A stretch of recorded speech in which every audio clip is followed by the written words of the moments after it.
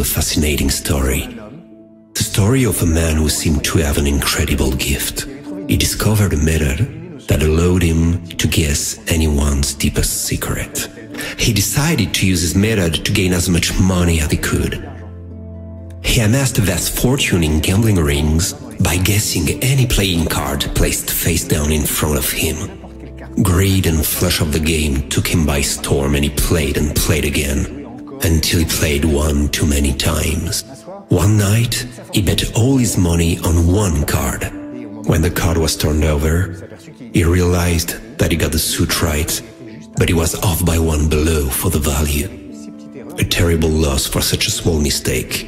He made a promise to himself to never gamble again. That man shared his method with me, but I had to swear that I would never use it for money. And as a symbol and reminder of this promise, he gave me the card that caused his downfall on this infamous night.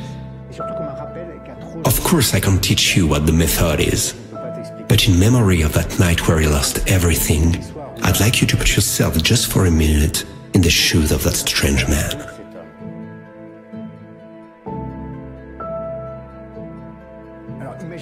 Imagine you're in that gambling ring.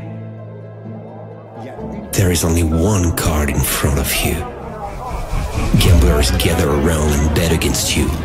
Of course, the odds are against you. You only have 1 in 52 chance to win, but you concentrate.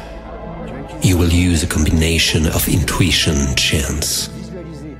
You start to see a blurred card in the distance. It slowly comes closer.